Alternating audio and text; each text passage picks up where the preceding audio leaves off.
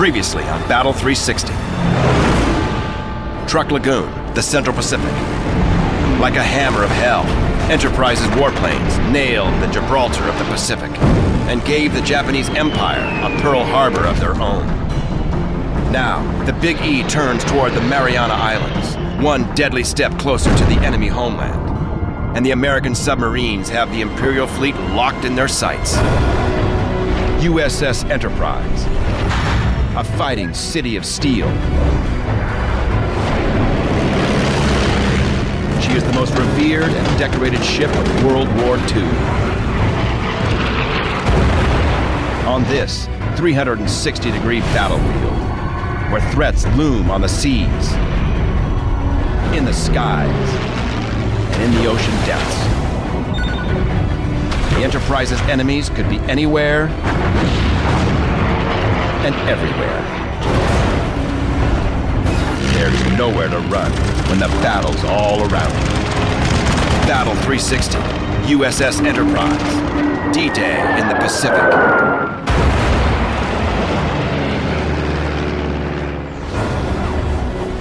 This series is brought to you with limited commercials by the men and women of Enterprise Rent-A-Car. Dawn, June 13th, 1944. In the waters off Saipan, in the Mariana Islands. Aircraft carrier USS Enterprise clears for action. Her massive flight deck is alive with revving engines as the TBF Avengers of Torpedo Squadron 10 prepare to hit enemy positions on Saipan. In command of Torpedo 10 is Bill Martin. He's a seasoned leader with 2 bloody years aboard Enterprise under his belt. Finest officer you'd ever meet. Everybody trusted him, and he was an excellent pilot. He'd been around quite a while. He'd been in a scouting squadron before, and so he was just an all-around good officer. Flying in the Big Avenger with Martin are Radio Man First Class J.T. Williams and Ordnance Man W.R. Hargrove. Their target is a Japanese flak battery on the southern tip of the island, where in just a few days, U.S. ground troops will be slogging ashore. The enemy's stronghold is covered with anti-aircraft artillery, and it's Enterprise's job to wipe them out. We were dropping bombs on land targets and any ships or anything that were happened to be there. It was not like we'd had at Guadalcanal. We didn't have much opposition there. By then we had the F-6Fs and we were pretty well protected. For 2 days, Enterprise and the fleet of American carriers have been launching airstrikes against Saipan, pummeling the island with bombs in anticipation of a major invasion by U.S. Marines and soldiers. 200 miles away, an American battleship division moves within range of the enemy island for a massive bombardment. USS New Jersey and her sister Iowa-class battleships open fire with heavy broadsides from their 16-inch batteries. These warships are a new generation of fast battleships. The Iowa-class battleship weighs in at 45,000 tons, with an overall length of 887 feet. In addition to dozens of 5-inch, 40mm, and 20mm anti-aircraft guns, they pack an impressive 9 16-inch 50 caliber rifles, capable of killing a target at 25 miles. There's just one problem. The gunners on these ships are raw and inexperienced in shore bombardment. 10,000 yards away, enemy machine gun nests, pillboxes, and bunkers weather the incoming fire. Most of the 2,400 16-inch projectiles, each weighing nearly a ton, are simply wasted. They barely scrape the surface of the Japanese positions. The Japanese were very, very good at entrenchment and cover and concealment. So it was very difficult to even see their targets, first of all, much less being able to put effective naval gunfire on top of them. It's going to take a lot more to wipe out the enemy defenses. 10 miles away, Bill Martin's group of 7 TBF Avengers arrives over their target, Japanese gun emplacements and bunkers. Martin's plane peels off and heads for a Japanese flak battery. He's got 2 500-pound bombs, enough ordnance to annihilate the enemy position. but the Japanese see him coming and open fire. At 12,000 feet, bursts of steel flak pepper the air all around his Avenger. Martin rolls into a steep dive, heading right for his target at high speed. Really, the plane should have been about 250 knots for a diving profile. This guy's going maybe 350, 360. It's pretty fast. The plane wasn't really made for that. It's doing a mission it's not designed for. At 350 miles per hour, and in a near vertical dive, Martin's plane catches a load of shrapnel just as he releases his bomb load. Martin's in a flat spin, out of control. His Avenger begins a deadly tumbling freefall towards the Earth. Extreme negative G's are literally pulling the pilot out of his seat. You might not be able to reach your stick and throttle. You might not be able to actuate the comm link to talk to your crew member. The blood is being pushed, into your face, and you just can't think straight. He tries to call Williams and Hargrove on the mic. No answer. His plane is on fire. Only seconds separate Martin from a fiery death. At the last possible moment, he releases his harness, jerks the ripcord, and is pulled out of the burning aircraft. Martin's parachute blossoms just as his plane slams into a lagoon. His body makes a rough landing in 5 feet of water as charred debris falls all around him. 30 feet away, his Avenger crackles under an oily black plume, a funeral pyre for his veteran crew. With Japanese machine guns and rifles firing at him from shore, Martin slowly makes his way to a reef 1,000 yards away. So he paddled outside the lagoon. They were shooting at him for a while, but he got outside. Somebody came in and picked him up. Martin is later rescued by the cruiser Indianapolis, and the next day is returned to the Big E, very lucky to be alive. And it's only the beginning. On the night of June 14th, an American submarine makes a startling discovery. For the first time in more than 18 months, a massive Japanese fleet has taken to the seas, and it's headed right for Saipan and USS Enterprise. Flashback, 1 month earlier, May 1944. For 6 months, the U.S. fleet has been raising hell in the Central Pacific, and carriers like USS Enterprise have seen their share of the action. Now, the U.S. command prepares for the next phase of battle, a major drive on the Central Pacific's Mariana Islands. The U.S. Navy sets their sights on Saipan, the main focus of the operation. And the fleet is ripped and ready for action. By now, the American war machine has built an armada unlike anything ever seen. That's what you have is a Pacific fleet that ends up with a large number of aircraft carriers that can move quickly, more and more ships. It's a bigger, faster, and much more deadly Navy. If the U.S. can capture Saipan, the island will offer an ideal base for U.S. Army B-29 Super Fortress bombers. From here, the massive warplanes can begin strategic bombing of the home islands. We would be able to contribute to the battle a major strategic air campaign against the Japanese home islands. And it was thought that by subjecting the Japanese home island to a protracted strategic air campaign, the likes of which we were doing to the Germans in Europe, it would accelerate the end of the war. Target, Saipan. Objective, seize the heavily defended enemy island, crush the Japanese garrison. Strategy, carriers like Enterprise will hammer the island with warplanes. Battleships will pummel it from the sea, and U.S. Marines and soldiers will battle the enemy on land.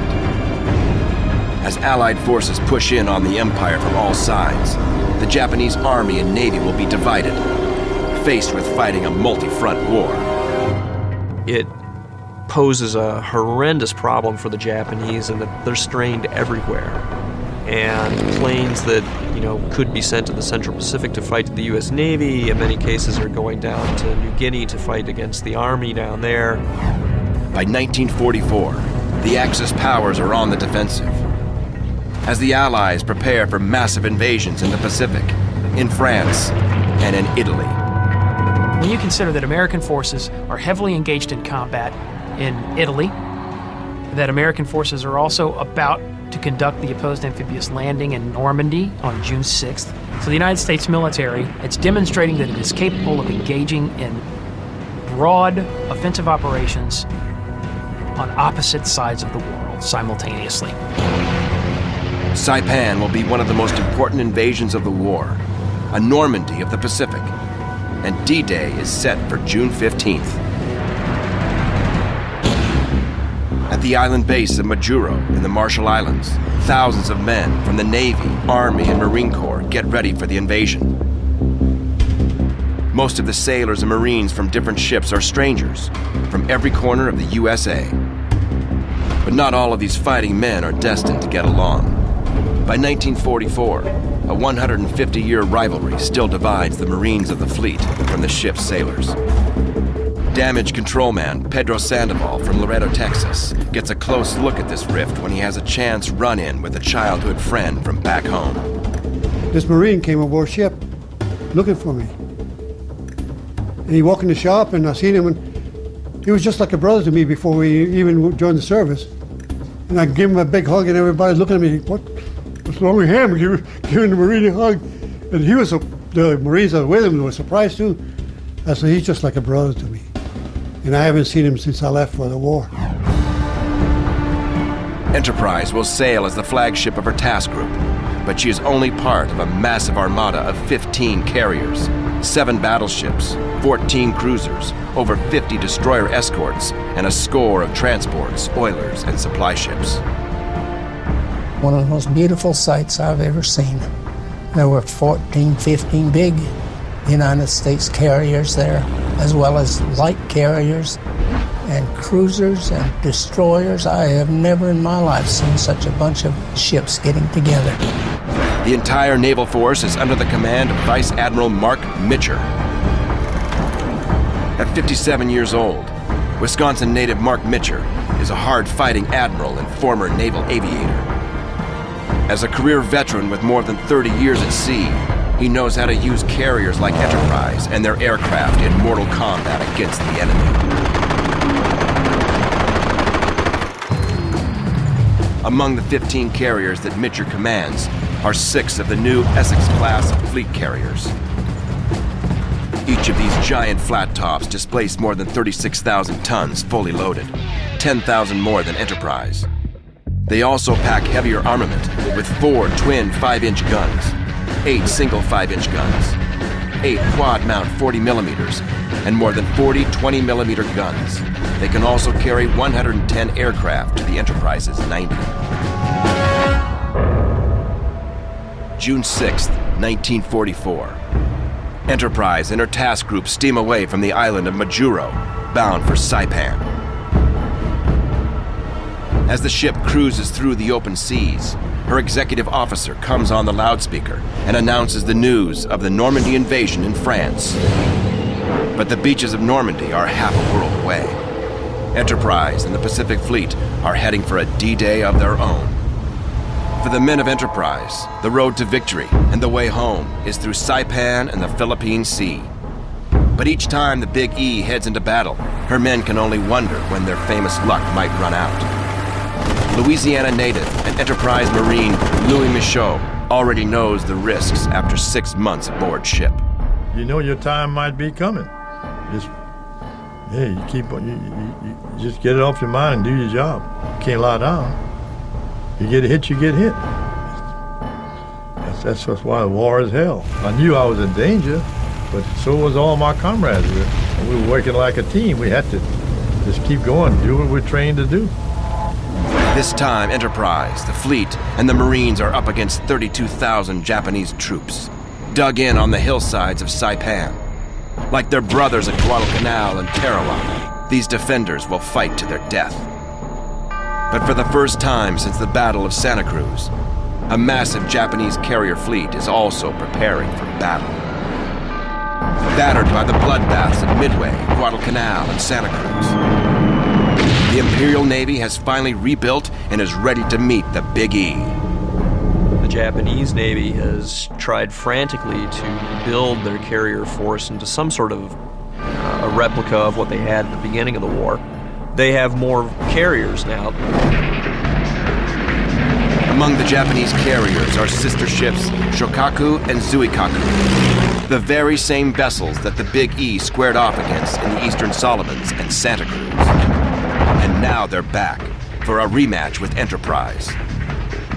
So we were loaded for bear, and we knew that they were where they were and when they were coming. The Imperial Task Force also includes the new mega carrier Taiho. It's unlike anything that Big E has ever gone up against. Taiho, which means Great Phoenix, is 30,000 tons of Imperial iron.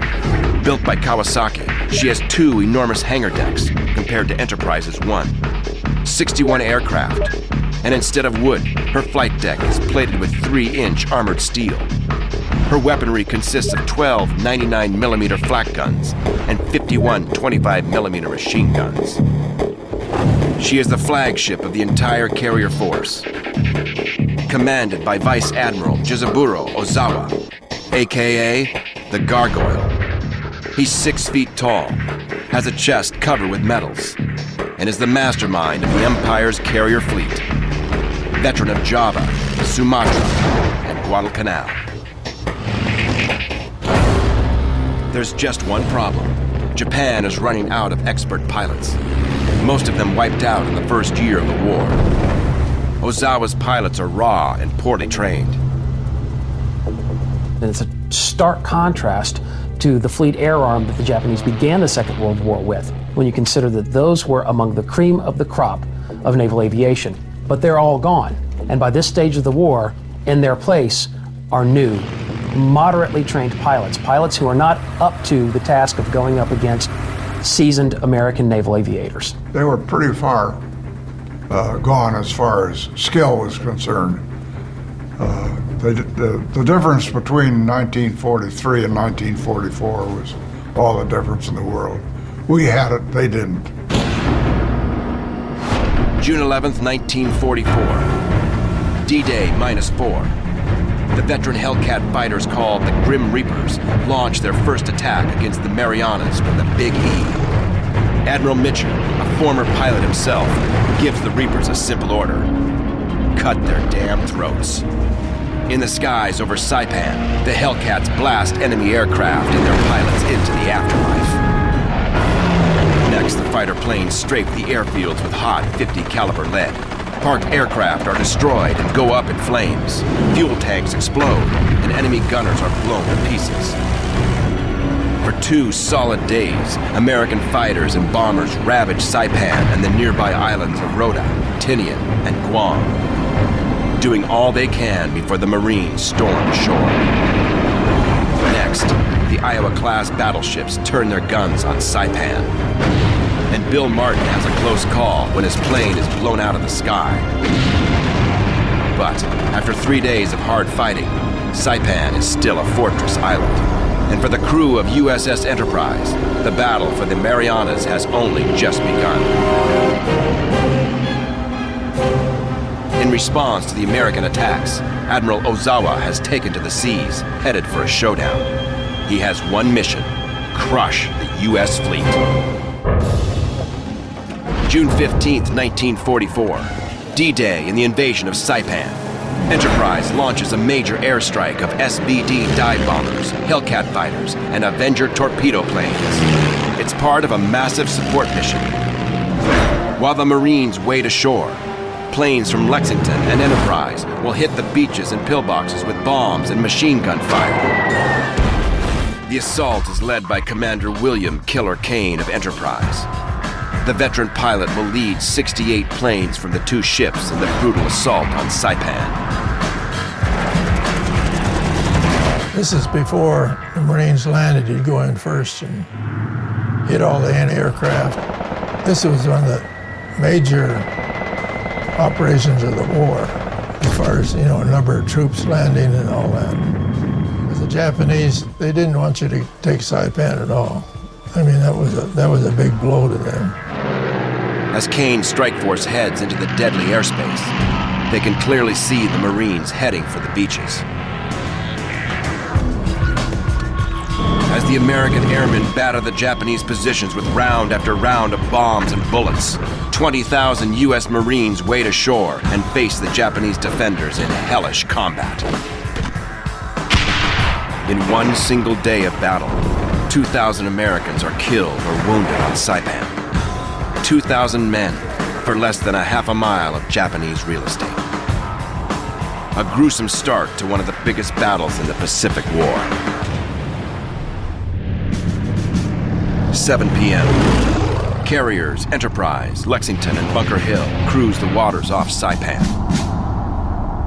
As the sun begins to set on D-Day, the ships prepare for another night in the hostile Central Pacific. Suddenly, the main search radar on the Enterprise picks something up. It's an incoming air assault. 22 miles away, 7 land-based Fran torpedo bombers head right for Enterprise and carrier Lexington. Within minutes, the enemy planes will be within striking distance. 10 miles ahead of the Frans, spotters on Enterprise can now clearly see the incoming assault. Seconds later, the guns of the task force roar into action. 5-inch 38 caliber rifles from Enterprise and Lexington thump out a volley of explosive projectiles. 40 millimeter and 20 millimeter anti-aircraft guns spray red-hot streams of fire into the air. The American task force is formed up in a defensive circle. Their mission is simple: unleash an umbrella of fire, protect the Big E and the other carriers at all costs. A typical battle line of an American naval task force in the summer of 1944 in the Pacific Theater consisted of aircraft carriers at the center of the formation, close to the carriers, battleships, bringing the most guns to the battle area. Out from the battleships, you would have a ring of cruisers, and then finally destroyers on the outskirts of the battle formation. And the purpose and point of this kind of battle formation was to engage incoming Japanese aircraft as far away from the most important ship as possible, and the most important ship, of course, was the aircraft carrier. The enemy planes hugged the air just over the waves on a headlong charge into the fusillade of gunfire. From his battle station, Enterprise Marine Lieutenant Richard Hart watches as one Japanese plane is torn by flak. You could see the shells hitting it, and inside caught fire, and you could see the pilot silhouetted against the blaze inside the plane, but still flying it, still concentrating. In the confusion of battle, American ships fire in all directions.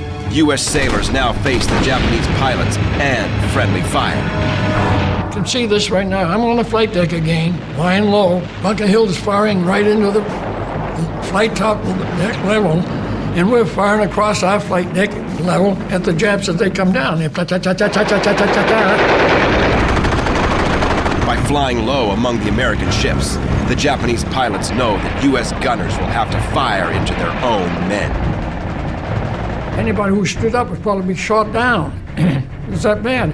All of the ships that were protecting the carriers were putting up so much fire frantically and in a frenzied way, attempting to bring down the Japanese torpedo aircraft.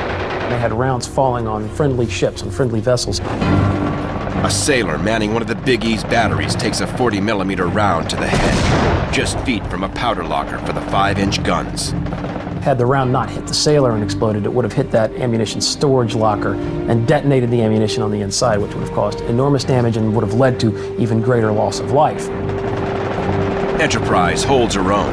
Her 5-inch and 40 millimeter batteries hammer away into the night. But 1,000 yards ahead, a Fran torpedo plane drops its payload. In a matter of moments, it could be all over for the Big E. At the last second, the ship heels over into a hard turn and just barely dodges the warhead. Her gunners destroy 2 of the enemy planes, smashing them into crumpled, burning steel. Within minutes, the chilling nighttime battle is over. Amazingly, only 3 U.S. sailors are killed, but more than 50 are wounded, all victims of friendly crossfire. Well, friendly fire, fratricide, of course, I mean, it is going to happen. I mean, we don't accept it, but it does happen. It's happened in every war that we've ever been involved in, every war that's ever been fought, you know. And there are certain measures that you can take to avoid it, but there's no 100% way. But even more harrowing is what lies over the distant horizon.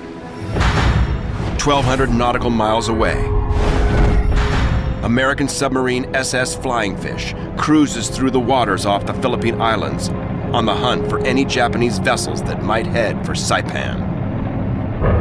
Flying Fish is a Gato-class submarine, 311 feet long. She has 10 21-inch torpedo tubes, capable of launching 24 torpedoes, and is armed with a single 3-inch deck gun. Right now, subs like Flying Fish are the eyes of the U.S. fleet. Amazingly, the submarine spots Admiral Ozawa's forces. One by one, the dark shapes of 6 aircraft carriers appear on the horizon. Immediately, the sub reports the sighting. Admiral Mark Mitcher now knows that Ozawa and his carriers are on the way. Thanks to the lone submarine, Enterprise and the U.S. fleet know that an all-out carrier battle is coming. The U.S. command is now dead certain that Ozawa is on his way to Saipan, so they order Mitcher to divide his forces. While the older battleships like USS Tennessee and Pennsylvania remain at Saipan with the escort carriers, Mitcher leads the 8 fleet carriers, including Enterprise, and 7 light carriers west to the island of Tinian, where they will intercept Ozawa's forces. The new fast battleships and the cruisers form a battle line well ahead of the carriers. They will provide an anti-aircraft barrier and will finish off any enemy vessels crippled in battle.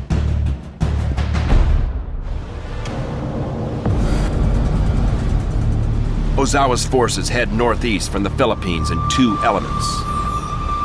The first line of warships are light carriers, cruisers, and the super battleships Musashi and Yamato under the command of Admiral Takeo Kurita. 100 miles to the rear are carriers Zuikaku, Shokaku, and Taiho, with 3 additional light carriers.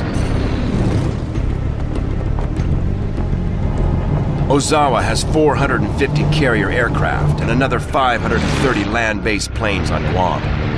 He plans to use these planes to wipe out a third of Mitcher's force. For 2 days, Japanese and American scout planes search the seas for each other's carriers. But still, the Americans have no idea where Ozawa's ships are, or if they're within punching distance of the Big E and her task force.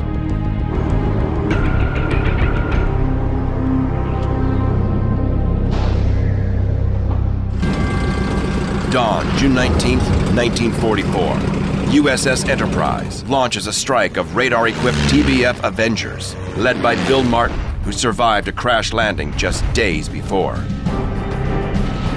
Their mission: find Ozawa's fleet and report their location back to the task force. At the same time, the Grim Reaper's Hellcats will fly combat air patrol and intercept any Japanese planes that may strike the U.S. carriers. Among the Reapers this day is Donald Flash Gordon, a seasoned fighter pilot and veteran of many Enterprise battles.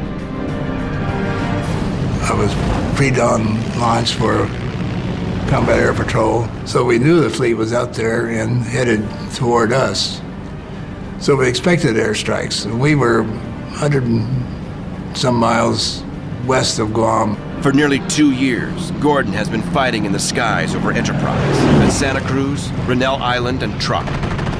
He has 4 confirmed enemy kills to his name, but in order to become a fighter ace, he needs at least 1 more kill. Will this be the day? 5:40 a.m. Enterprise prepares for action. Her crew mans battle stations. Machine guns are locked and loaded, and 5-inch shells are ready to slam into the breeches of her long-range rifles. Everybody's running up and down the ladders, and the sailors are going where they belong, and we're going where we belong, and everybody's, it's an emergency. When they sound the general quarters, battle station, the buzzer goes off. You know what that means. That means battle station. It means you're under attack or you're about to.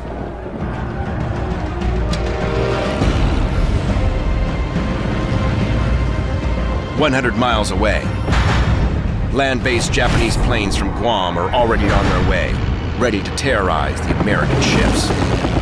But the Hellcats of the U.S. task force stop them dead in their tracks.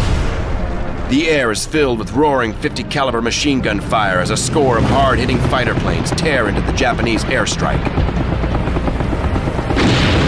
Everyone wanted to be in the action, I tell you. It's amazing. Within minutes, 30 enemy planes are destroyed. Burning wrecks chewed up and tossed into the sea. Back on Taiho, Ozawa has no idea that the airstrikes from Guam have failed. He's now determined to slam Mitcher's spearhead, the American battleship force. The Japanese carriers launch their first strikes against the American fleet. As one wave of planes roars into the skies, another prepares to follow in its wake. But at the same time, submarine USS Albacore, sister to the Flying Fish, spots carrier Taiho just as she launches her warplanes. Albacore immediately fires off a spread of 6 torpedoes against the giant ship. Moments later, one of the torpedoes makes a direct hit against Taiho's starboard side. The warhead slams into the ship and nails her aviation fuel storage tanks. Oil and gas lines are open to the sea, and dangerous fumes slowly start to fill the ship.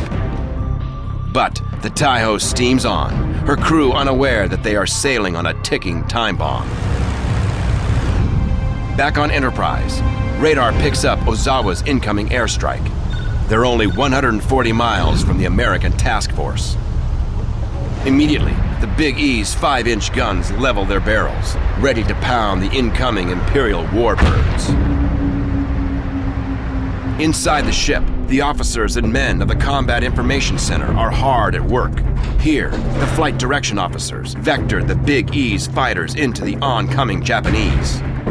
Each ship within a task force had a fighter director officer sitting in the Combat Information Center.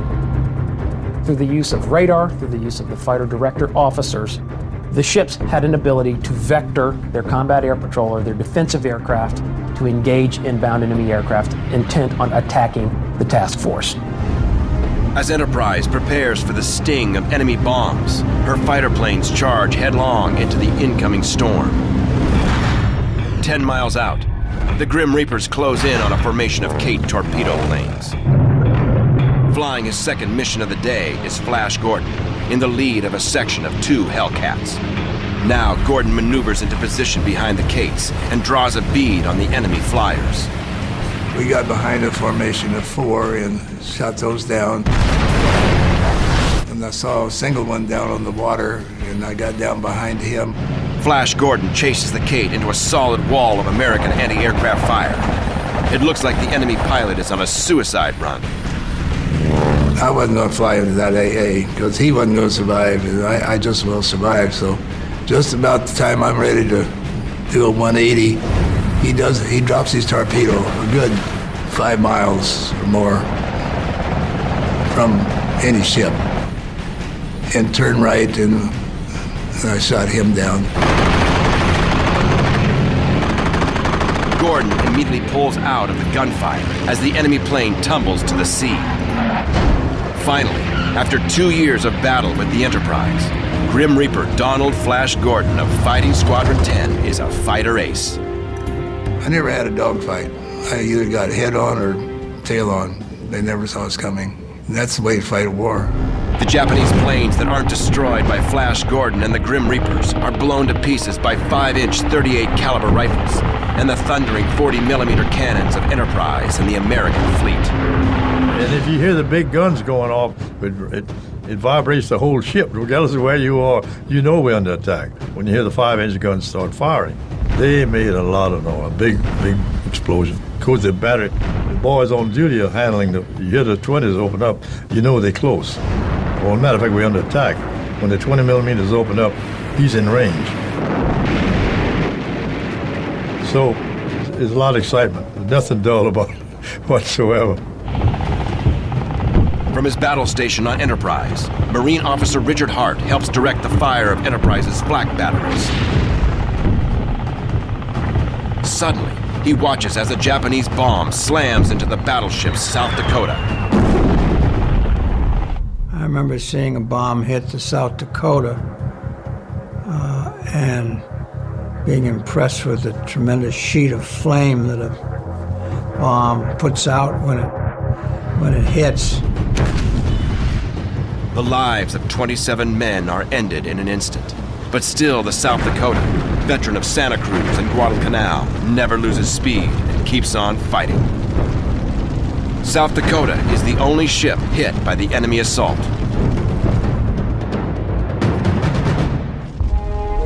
Wave after wave of enemy planes are wiped out by the fighter planes of Enterprise and the other carriers. The killing goes on for hours. The Japanese air attack is a complete failure. Nearly 400 enemy aircraft are blown out of the sky by American Hellcats and the guns of USS Enterprise and the U.S. fleet. It's one of the greatest victories for the American Navy and a horrific defeat for the Japanese. The poorly trained enemy flyers are no match for the Big E. A young American pilot will later compare it to an old-fashioned turkey shoot. The name sticks. I forget how many, we downed nearly all of them. And the pilots came back laughing that it was just a turkey shoot. If I'm not mistaken, Enterprise was credited with downing around 70 of all those planes that day.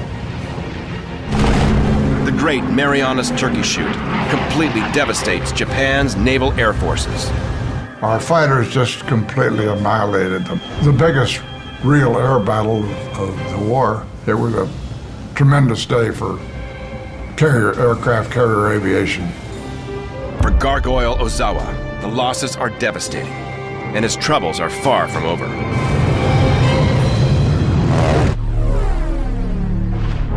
That afternoon, aircraft carrier Shokaku, Enterprise's nemesis from the Eastern Solomons and Santa Cruz, enters the crosshairs of USS Kavala. The American sub fires off a salvo of torpedoes and scores 3 direct hits on the carrier. Burning and settling low in the water, the flames reach her powder magazine and blow the ship apart. The flat top that helped launch the Pearl Harbor attacks pitches into the deep. Payback. Only miles away, carrier Taiho, Ozawa's flagship, presses through the surf. Earlier that day, she was hit by U.S. submarine Albacore. But the damage seems minor. Her crew has no idea that their fate is sealed. A sudden explosion of gas vapors roars through the ship, tears open her flight deck, bulges her sides and punches holes in her hull. As the sun sets over the bloody waters off the Marianas, Ozawa watches as his flagship slips beneath the waves. The American task force has just destroyed the pride of the Japanese carrier fleet. 2 of the enemy's finest ships sent to the bottom by American firepower, and hundreds of their warplanes blown out of the sky. But back aboard Enterprise, the day's victory is shadowed by frustration. The Big E's own bombers and torpedo planes have failed to hit the enemy fleet. So then the problem was, we still had to find the Japanese. Though Taiho and Shokaku have been sunk, Ozawa's task force still packs a menacing punch. As the sun rises over the Philippine Sea, Mark Mitcher knows that the surviving Japanese must be stopped. The situation is getting desperate. If he doesn't find the Japanese within the next few hours, it will be too late to launch a major airstrike, and he will simply have to fight the same ships again. Victory hangs in the balance. June 20th, 1944. The Imperial Navy has been sent to halt an American offensive at Saipan. The U.S. fleet has been putting up a vicious fight, blasting hundreds of enemy planes out of the sky. Yet, Enterprise and her carrier comrades have been unable to locate the main enemy fleet. Now, the skies over the Philippine Sea are filled with American airplanes on the hunt for Admiral Ozawa. Target, the Japanese fleet. Objective, drive the remains of Ozawa's task force from the Philippine Sea. Strategy, fly constant searches until the Imperial ships are spotted and destroyed.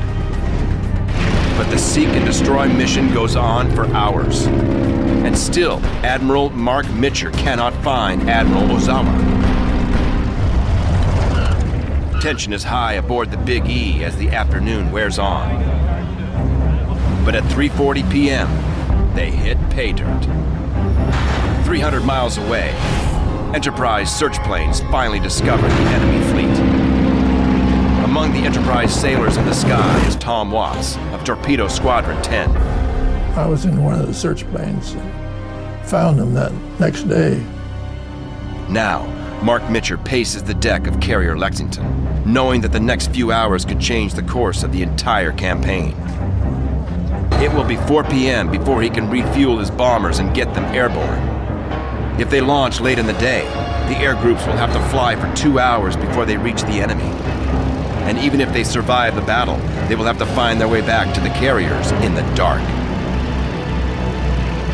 Sending the attack now could be a death sentence for hundreds of American pilots. A disaster for the entire Navy. But as each minute passes, Mitcher realizes that complete victory slips further away. Finally, he gives a simple order. Launch them.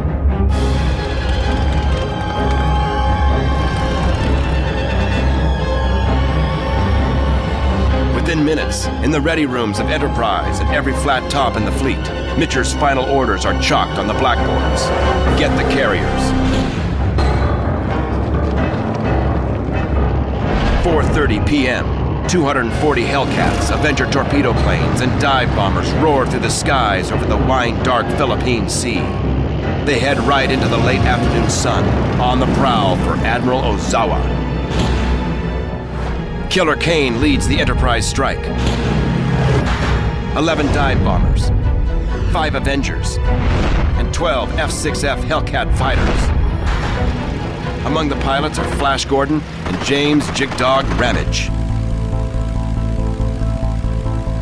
Every pilot knows the factors of speed, distance, time, and fuel. Flash Gordon is thankful he's in a Hellcat with a belly tank. We had a lot of fuel in the Hellcat because we had umpteen fuel if you just knew how to conserve. But leading the older, slower SBDs, Jigdog Ramage is less optimistic. He warns his rear seat gunner, Dave Cawley. So I called Cawley and said, looks like we're going to have a bath tonight, so get everything ready. The Enterprise flyers head into a blood-red sun, uncertain of combat, dead certain that the next few hours could spell disaster. 6:30 p.m. Finally, after 2 hours in the air, Killer Kane's air group spots the enemy fleet. 12,000 feet below, they've discovered a major part of Ozawa's force. 3 carriers, Ryuho, Junyo, and Hiyo, and cruisers Mogami and Nagato. It's a free-for-all. Kane's forces immediately split up and make a run for the enemy vessels. The Japanese surface ships open up with a deadly fusillade of flak as the dive bombers and Hellcats begin their assault. But they keep right on coming. Jigdog Ramage and 5 SBDs line up for a bombing run on the carrier Ryuho. Jigdog wings over and makes a steep dive on the enemy ship. I put the pipper, as we called it, just forward of the bow and went down to the 2,000 feet, maybe a little lower, dropped my bomb. Ramage delivers 1,000 pounds of tear on the Ryuho and immediately pulls out of his dive. It's a crippling near miss. One by one, 4 other SBDs drop their payloads over the Imperial flat top. From his rear seat position, Cawley gets a choice opportunity to admire the grisly work of his comrades. Ryuho has been mauled, and carrier Hiyo is wounded by torpedoes and is burning. Enterprise bomb hits help finish her off. Just as the Hellcats rejoin the dive bombers, Flash Gordon spots a target of opportunity. We're down on the water, maybe 10 miles east. I saw a Zero headed west, about 900 feet. Gordon immediately firewalls the Hellcat and pulls the big plane into a half loop and a half roll. He races after the Zero, draws a bead, and cuts loose with his rapid-fire 50s. Pulled up in the top of a loop and shot him down. He blew up, and we came back down and joined up with the bombers. The Zero is Flash Gordon's 7th and final kill of World War II. He and his fellow pilots escape the last enemy flak bursts and head for home. But though the battle with the Japanese task force might be over, the struggle to survive the flight back to Enterprise has just begun. As the last rays of light disappear over the horizon, the Enterprise pilots and air crews continue their long trek home. Ramage and his fellow dive bombers will have to carefully conserve their fuel supply. It was very quiet. About halfway back then, I told Conley, I think we're going to make it. But for some American pilots, their luck has run out. Many are battle damaged, and the heavy Avengers are already running out of gas. There's no telling if any of the flyers will ever see Enterprise or the American fleet again.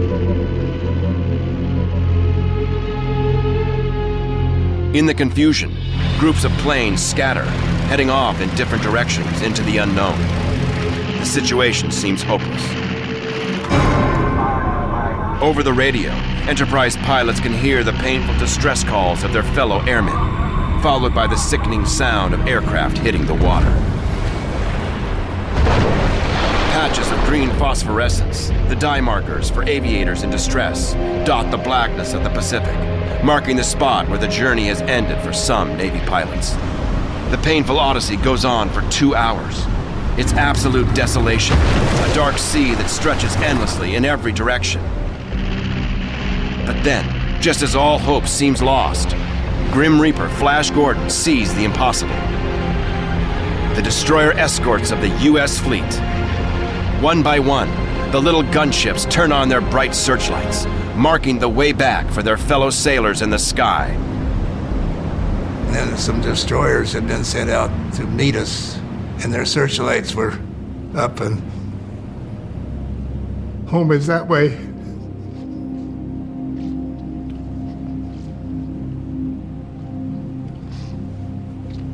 I'll never forget.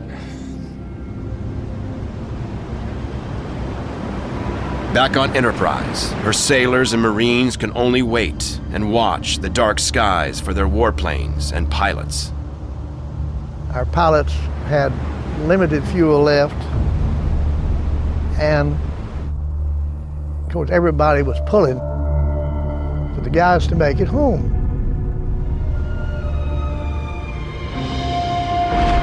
At 8:45 p.m.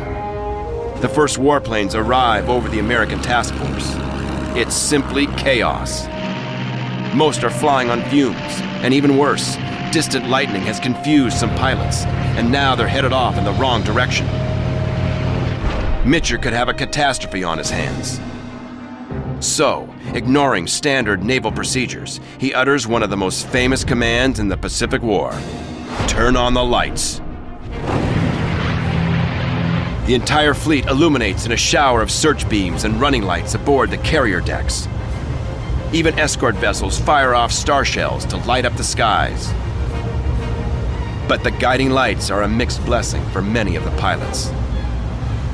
Sounds real good to light up all the ships, but it was very difficult because you couldn't tell the carriers from the destroyers and cruisers and so forth. Night carrier operations are a new strategy, and most of the young pilots have never made a landing in the dark. Many of them make rough water landings.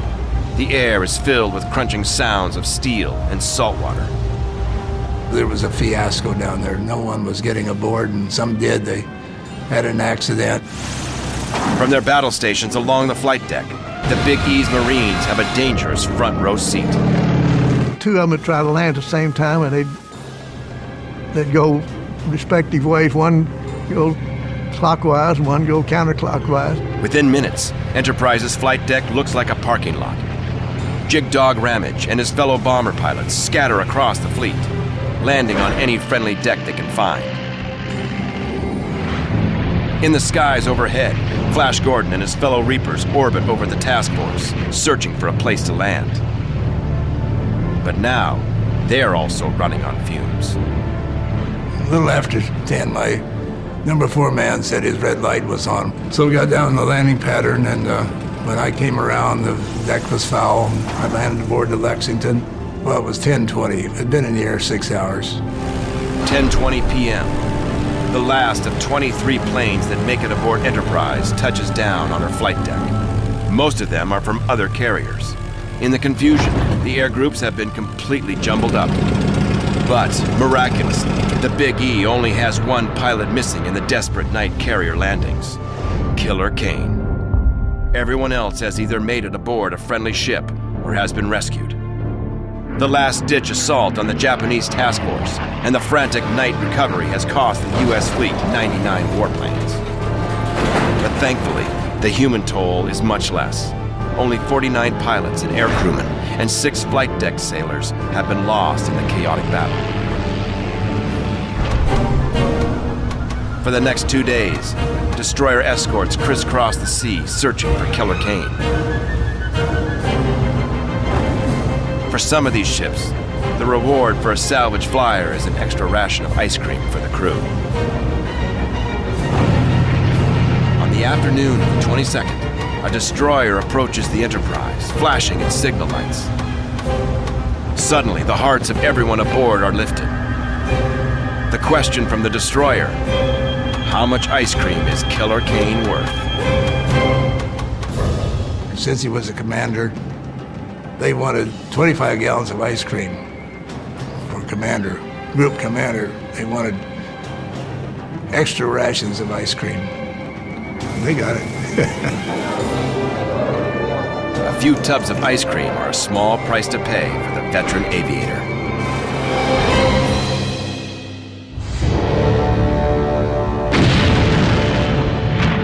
The Battle of the Philippine Sea is a disaster for the Japanese Navy. Admiral Ozawa has failed to drive the U.S. fleet from Saipan, and the defeat has cost him hundreds of Imperial pilots and 3 aircraft carriers: Iyo, Taiho, and Shokaku. Some of the best news we got there was to hear that our old nemesis, the Shokaku, had been put down. For the Japanese, the aftermath of the battle is a recognition that their carrier force is finished. They may still have vessels, but they no longer have aircraft or pilots to put aboard those vessels. But the Japanese fleet is not finished yet. The Big E's nemesis, Zuikaku, is still afloat, and so are the battleships. Massive battle wagons, Musashi and Yamato, along with an armada of cruisers and destroyers, are ready to meet the Enterprise in battle. The bloody combat on Saipan goes on for another 3 weeks. It becomes one of the most costly battles of the entire Pacific War. More than 16,000 U.S. Marines and soldiers are killed or wounded taking the island. 24,000 Japanese soldiers perish in the battle.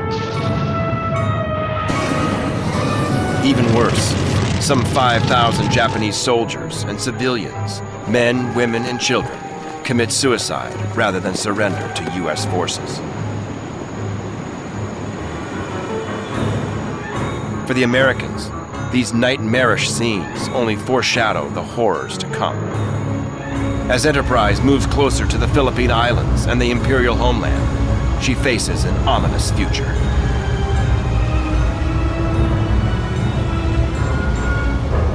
Soon on Battle 360, it's the greatest sea battle of all time, and one of the deadliest. American General Douglas MacArthur has vowed to return to the Philippines, and Enterprise is going to help get him there. In the epic Battle of Leyte Gulf, the Japanese Navy makes an apocalyptic last stand.